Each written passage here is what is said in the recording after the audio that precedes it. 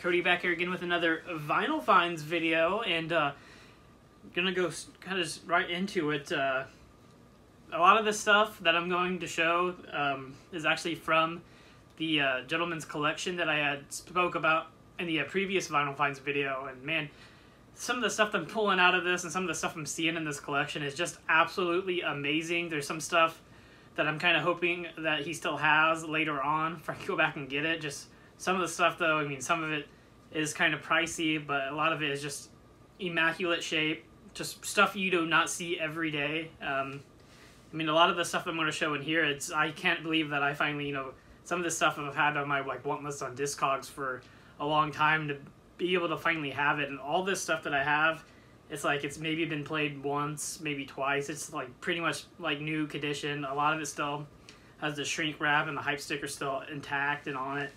But this is just an absolutely amazing collection, and just each week he puts out new stuff from his collection every Saturday.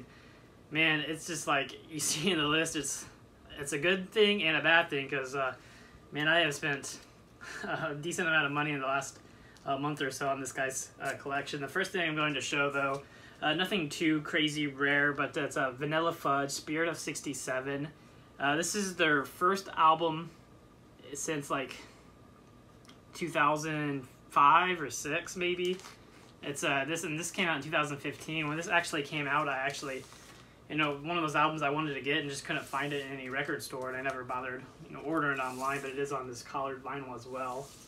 And it's great sounding Vanilla Fudge album.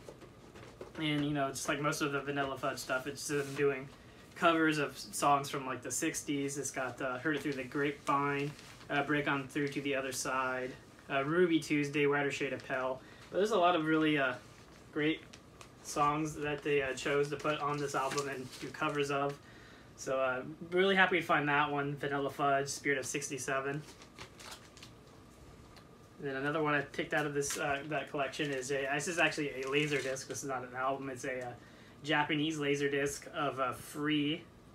And I always really like finding these laser discs from like concerts and just music. I have a pretty good collection of laser discs of like concerts and just music themed movies. But one that it was relatively cheap, and figured I'd pick it up out of that collection. And I also picked up Joe Bonamassa, You and Me, 2006 album from Joe Bonamassa.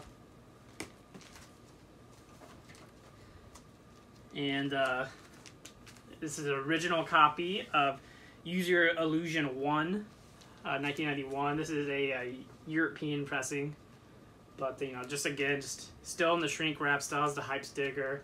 Both albums just look, pretty much unplayed. Really hope that I can find Use Your Illusion 2. He didn't have Use Your Illusion 2 in this stack, but I assume if he had all this other stuff and he has Use Your Illusion 1, I'm sure Use Your Illusion 2 is probably in the collection.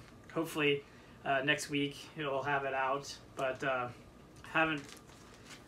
It's one of those albums that I never honestly thought that I would own an original copy of Use Your Illusion. So one of those ones I've wanted but never really seeked out. I know we get reissues that have come out more recently, but definitely happy to have a real minty copy of an original pressing of Use Your Illusion 1. And another album that I've had literally on my want list on Discogs for years and years. It's Brad Interiors. This is an original 1997 pressing, again still in the shrink wrap. Actually played this earlier today. I mean, it looks like it's never been played. Of course, Stone Gossard's in this band. Mike McGreedy actually plays a lot of the songs on here too. Like 2 or 3 anyway. But I mean, just immaculate shape. But just a fantastic album. This is their second album. And the lead singer, Brad, I think his name's Sean Smith, actually just recently passed away a couple months ago. So kind of sad, but I mean, great vocals, definitely a great album. Very underrated band. I feel like Brad is kind of underrated, but overall, great album. Definitely one that I'm really happy that I finally have. And I also picked up Red Hot Chili Peppers Out in LA. Again, original 1994 copy, still in the shrink, still has the hype sticker. And so kind of a really nice collection of songs. It's got like remix stuff, like Higher Ground 12-inch vocal mix. It's got Hollywood Africa's extended dance mix. So it's kind of got some extended mixes of songs. It's got some live songs like Castles Made of Sand and a Jimi Hendrix song. But it's got demo versions. And overall, really good album.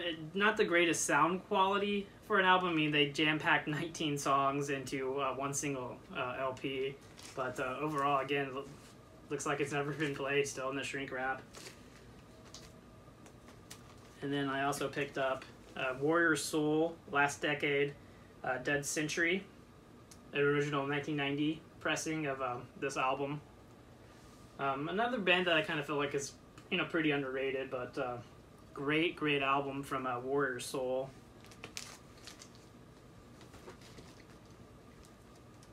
And this is actually the last album I have to show from that collection so far, and it's Audio Slave Out of Exile. This is an original 2005 copy as well, and it is on clear blue vinyl.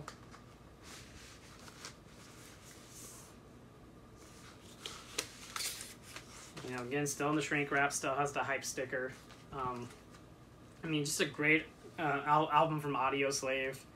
He also actually had the Audio Slave's first album in there too, original copy, but I actually kind of passed on that one, and actually I was in there earlier today and he still had it. But I had the music on vinyl version of their first album, and I always heard it was like the same pressing plates that they used for those ones, so I passed on it because it was, it is a little bit pricey, so I didn't really feel the need to grab that immediately. But maybe in a couple months, if he still has it, I might grab it. This is another one I actually got at the Vinyl Rescue Project too. It's not a part of the collection. It's actually a newer album. It's the newest L7 album, Scatter the Rats. I've actually been wanting to pick this up since it came out. I've actually never seen it anywhere, and he actually just recently got it in, so I picked it up from his shop. But really solid L7 album, like the first new album in a while. But definitely had to pick that up. But that's all the stuff I got at the Vinyl Rescue Project. Kind of want to just go through them quickly. But this collection is just, it's amazing. Every week, seeing the stuff that he gets in, it's just insane. All these rare records in one place. Kind of like the time I went to Irvington Vinyl, and this guy just had a bunch of boxes of records, just rare records on the floor. It just kind of reminds me of that, but it's like times 10. Just the amount of stuff this guy had in the condition is just absolutely crazy. But I do have a few more albums to show. I talked about this a little bit in the last video. It's the Alive Throwing Copper Super Deluxe Edition that I pre-ordered, and I actually pre-ordered it off a site called You Discover Music. And honestly, not the greatest experience with You Discover Music. I pre-ordered this album, and then 10 days later, it still hadn't came. It was still listed as pre-order on their site. So I emailed them and asked what was up. Is this on back order? When am I going to expect this? It's been 10 days since it's been supposedly released. And to their credit, they did email me back relatively quick. And they emailed me back with tracking and really gave me no reason as to why it took so long. And kind of wonder if I didn't email them, if I would still be waiting right now for it. But once they emailed me with tracking, I did get it a couple of days later. So kind of a little mixed feelings towards You Discover Music, but I got it on there because I was able to get 20% off and free shipping. But overall, I ended up getting it, so can't complain. And honestly, if I didn't get the 20% off, I don't think there's any way I would have bought this outright, because I think it retails for $79.99, and it's a super deluxe edition. I'm not really super certain what's super deluxe about this specific set, because it really is just the 2 LPs. You get the 2 CDs and a booklet, which the booklet's really nothing special. But and the 2 CDs is just the Throwing Copper 25th anniversary and Woodstock 94 performance, which is cool that they added the Woodstock 94 performance. But I would have, honestly, for the price, I think they should have had 3 LPs, and one of them being Woodstock 94 performance on vinyl, because I mean, the CD's fine, but I mean, it would be cooler to have it on vinyl and for the set. And really, the LPs, they have like 3 songs that are like bonus that aren't on the original album, like Hold Me Up, We Deal in Dreams, and but it's just like, for the price, I feel like it should have been much cheaper, because I'm not really sure like what's super deluxe about it, but you know, albums do sound good, they sound great, and you know, Throwing Copper is an album that I wanted on vinyl for a long time.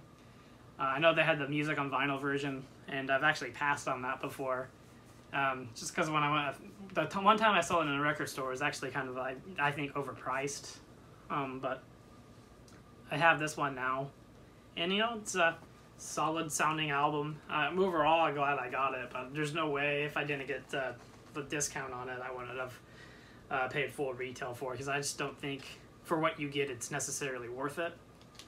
And the last album I'm going to show is the newest Violent Femmes album, Hotel Last Resort. It came out a couple weeks ago, and I actually was not able to find it in any record store, but I was actually going to see the Violent Femmes, and I actually saw them just last week, so I was like, I'll just wait and pick it up there after a show, because I'm sure they'll have copies. And I picked it up at the show, and I actually got to meet a few of the band members, Brian Ritchie included. Gordon wasn't signing autographs, but I was able to get Brian Ritchie, which is really cool meeting him. Just an absolute awesome awesome guy, just a really nice guy. And this one is on yellow vinyl. I don't know if it's like a tour edition, because like Discogs actually doesn't have like the yellow one on there. I think they have a red one and a blue one.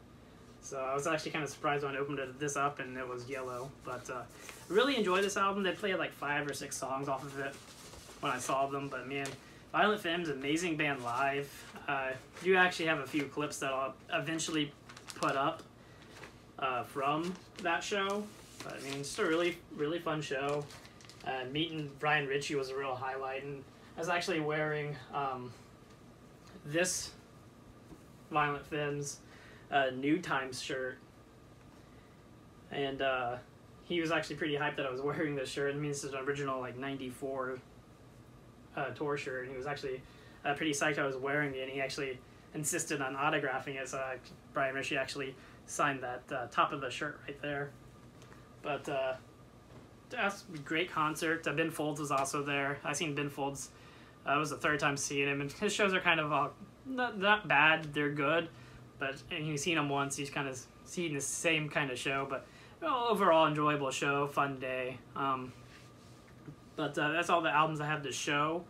Definitely, probably will have another Vinyl Finds more recently with that collection of stuff coming in, because I definitely have been buying records more frequently just out of this guy's collection, because he's got stuff that I didn't even know I wanted. But anyway, thanks again, guys, for watching, and I appreciate it, and I hope everyone has a wonderful and great day.